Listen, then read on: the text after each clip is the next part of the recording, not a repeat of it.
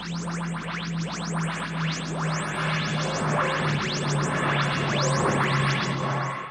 have to say, now I know how the people coming out of The Last Jedi felt.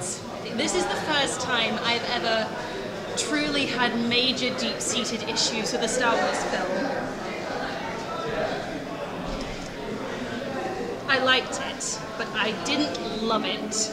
There were so many things I hated about it. There was a couple of things I loved about it, but I just feel like it did everything wrong. And I am in no position to say this because I don't want to act like an entitled fan, but I feel a little bit let down.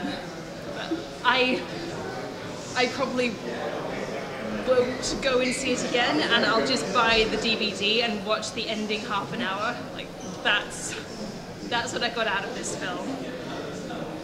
Oh my god.